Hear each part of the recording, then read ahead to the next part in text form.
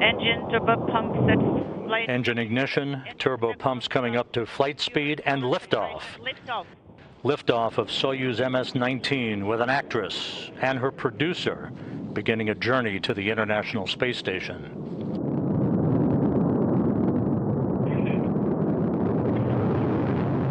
All parameters are nominal. Good roll, pitch, and yaw program are in. Thrusters are functioning nominally. Good first stage performance. 33 seconds into the flight, the International Space Station now flying directly over the Baikonur Cosmodrome. This is nominal. 40 seconds. The Soyuz booster arcing out to the northeast to an orbit 51.6 degrees inclined to the equator. 50 seconds into the flight. The pressure in the chambers is nominal.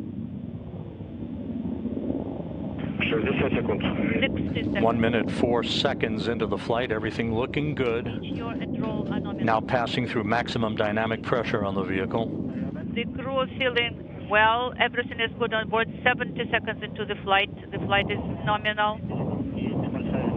So we are feeling a little bit of vibration, and G loads are also felt.